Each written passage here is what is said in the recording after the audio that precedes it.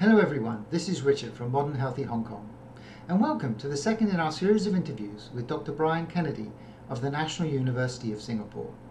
In this video, Professor Kennedy elaborates on the drugs that he is using in his lab and in his trials, including alpha-ketoglutarate and spermidine. He also gives his views on NAD boosters and rapamycin. And with that, let me start the interview. So I watched your keynote talk, it was last week, the Ending Age-Related Diseases, and you spoke about a couple of drugs that I've not really heard much of before in anti-aging. So alpha-ketoglutarate and spermidine. But so alpha-ketoglutarate, can you talk about what we found in animal models and kind of what the next steps are? Yeah, so what happened is that we started, when I was at the Bach, Gordon Lithgow and I started working with a company called Ponce de Leon Health, or PDL Health. And they were interested in developing products to extend slow aging and extend health span. But they didn't want to go down a drug development route because of all the problems I mentioned in terms of getting approval for drugs, etc.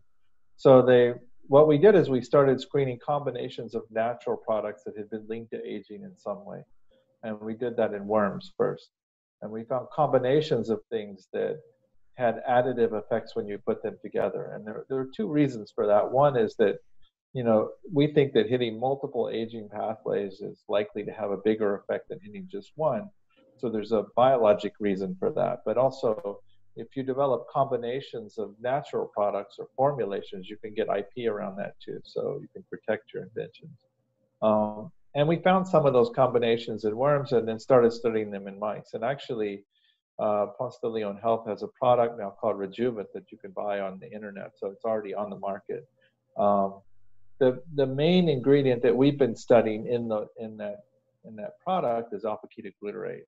And the exciting thing about it is that it doesn't just extend lifespan. In fact, the extension of lifespan is a little bit modest. It's about 10% in mice. What it really does is reduce frailty and extend health span by almost 50% in our mouse study. So we're getting compressed morbidity with this natural product. It's generally regarded as safe. It's been given at very high doses in clinical trials by others with no side effects or toxicity. We see many benefits with respect to aging in the animals. Now, we have some anecdotal human data that looks promising as well, but we have two clinical studies. One is already ongoing with the product of the company and it's being sponsored at Indiana University. And that one got slowed down by COVID-19 as well, but it's running. And then the one that we're planning here with just alpha-ketoglutarate and not the whole product. And that's more of a mechanistic study to try to get a better feel for what this small molecule is doing. So we don't have all the human validation yet, but the animal data looks quite good. And some of the anecdotal data that people are sending back to us that are taking the product is interesting as well. One thing is that people have been taking alpha-ketoglutarate for exercise performance and muscle building for a long time. In fact, the product's already been on the market for a long time. Many people report improved exercise performance. So it'll be intriguing to see if we find that as well. The product on the market, though, the problem with it is that I tried it. I got some off Amazon, and it's very acidic. So if you take it on an empty stomach, it can cause a little bit of heartburn on the way down, just for a few minutes. And also, I think a lot of it is probably lost in the stomach. So the product that we developed is a sustained release version that you take, and it releases in the small intestine. So more of it gets to the body. So it's still early. We don't have all the validation we want yet, but I'm definitely pretty excited about this small one. I can comment on spermidine if you like to. So well, just before we move off, so ketoglutarate. Okay, so we talked about.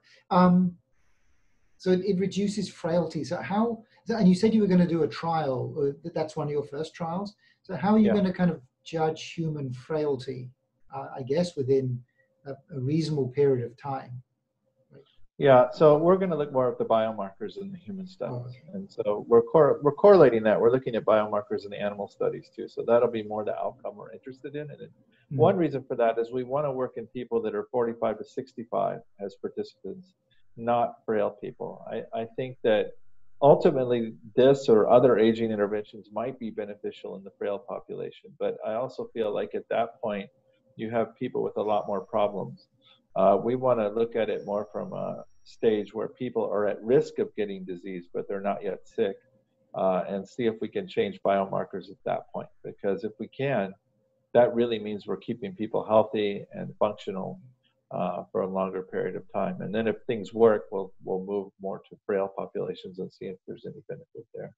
I think once you're in a state of frailty, then a lot of the equations are different in terms of what the healthiest approaches are. And so we have to sort of reevaluate, particularly that, for instance, diet.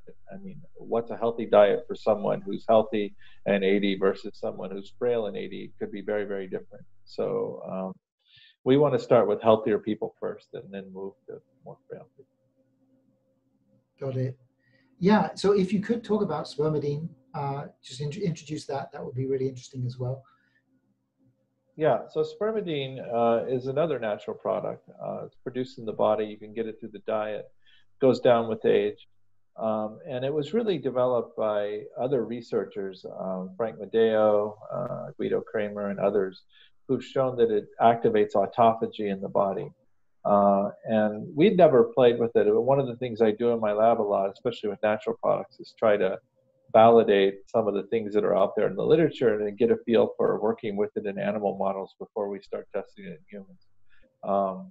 Some things we're not so good at validating, but spermidine looks like it's the real deal, at least in our hand. So we see a lifespan extension with it, although we only did a few mice for survival, so it's not well powered. But our data is consistent with the data in the literature, and we found that it's very protective for mice on a high-fat diet. So that's exciting when you consider that many people are eating unhealthy high-fat diets, and a molecule like this may be more beneficial, at least metabolically, for people with unhealthy diets and unhealthy lifestyles than people that are exercising a lot. So that's just speculation, but our data suggests spermidine is maybe efficacious, and I think that's on the market as well. You can get that, I think. Are you planning a trial with spermidine? Is that kind of in your roadmap? So what we'd like to do is to choose many different interventions, small molecule supplements, a couple drugs even, and then also some lifestyle interventions. Because what I'd like to do, many companies are trying their favorite molecule, and I think that's fine. They're incentivized to do that. We'd like to take an agnostic approach where we're comparing different interventions and see which ones work the best in which populations. And so to do that, we'll do smaller studies per intervention, but we'll study many different kinds of interventions and then try to see which ones work the best. And certainly spermidine would be on that list. We haven't resolved the order of studies beyond the three I told you, but that's certainly one that I think is worth looking into in more detail. Right, yes. So one thing, I guess, before we kind of leave drugs, and so many of our listeners, and in fact so do I, take NAD boosters, such as NMN or NR. Is this something you've looked at? Would it be part of your trials? Do you have any kind of comment on whether boosting NAD helps? Yeah, I was published the first paper in linking sirtuins to aging a long time ago in Lenny Garenti's lab. So I've been thinking a lot about sirtuin over the last 25 years. I certainly NAD is another. It's a little bit like alpha-ketoglutarate in the sense that these are central metabolites in the cell. They're involved in hundreds of reactions, and they change levels with age. NAD levels go down, and there's quite a bit of evidence in animal models that supplementing them back up is beneficial for aspects of aging. The data on lifespan extension, I think, is still in the air. People have tried nicotinamide riboside and nicotinamide mononucleotide, two of the main precursors for NAD, it's very hard to deliver NAD directly, so you have to do it through precursors. And most people see very small effects on lifespan or no extension of lifespan. There have been a couple reports of extension. But a lot of people see Healthspan benefits. And so I think this is certainly another class of molecules that's worth testing in the human clinical studies. And we'll definitely either look at one of those precursors or some other strategy to deliver NAD. I think one of the challenges, how do you deliver enough NAD to the body to make a difference? And we're trying to look at that and debate what the best strategy might be. Yes. So just before we leave, actually drugs, there's one. So are you looking at rapamycin as well, or any of the rapalogs, I think they're called? We've done a lot of studies with rapamycin and the TOR pathway through the years. In fact, we published in, I think, 2006 or 7 that reducing TOR signaling extends lifespan in yeast, and that's what got Matt Kaverline's lab and my lab excited about it. Rapamycin in animal models is the gold standard. It seems to work in everybody's hands. It works in different mouse strains. It works in different species. The challenge has always been, how do you deliver it safely in humans? Because it does have side effects. And there have been strategies to do that. There have been many, many human clinical trials using rapamycin to try to treat cancer and a whole range of other diseases. So we know a lot clinically about how people respond. I think there are strategies to deliver rapamycin in a relatively safe way, and I think it's likely to work in human studies. If I had to bet on one thing, that's what I would bet on as a drug, certainly, because the data is just so robust with it. But the side effect thing makes it a challenge. And so when I was at the Buck, we spun off actually 2 companies to try to develop derivatives of rapamycin that had the same or better efficacy than rapamycin, but reduced side effects. And so those companies have different molecules they're studying now, and they're trying to get into clinical trials to show that we can deliver safely a TORC1 inhibitor and not affect TORC2, so reduce the metabolic side effects associated with the drug. So I'm optimistic about that pathway. I think that it's certainly a key pathway to target if you want to affect healthy aging. Right. Thank you all for watching, and I hope that you found the video informative. Professor Kennedy and his team published a paper last month in Cell Metabolism. Alpha-Ketoglutarate, an endogenous metabolite, extends lifespan and compresses morbidity in aging mice. You can find the link in our description. For us, there were 3 key takeaways from this video. Firstly, the introduction of 2 supplements, alpha-ketoglutarate and Spermidine. Both of them are natural compounds which have shown promising results in increasing health span in mice studies. And secondly, is that for NAD, one of the key challenges is how to deliver enough NAD to the body so it will make a difference. And finally, that rapamycin is the gold standard in animal models.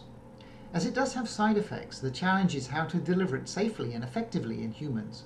It seems there are companies trying to produce drugs derived from rapamycin with the same efficacy but without the side effects. Please do hit the thumbs up button, subscribe to our channel, and hit the bell button for new video release notifications. It encourages us to continue to create more videos about anti-aging and extending healthy lifespan. Thank you so much for your kind support. I wish you all well, and I will speak to you again soon.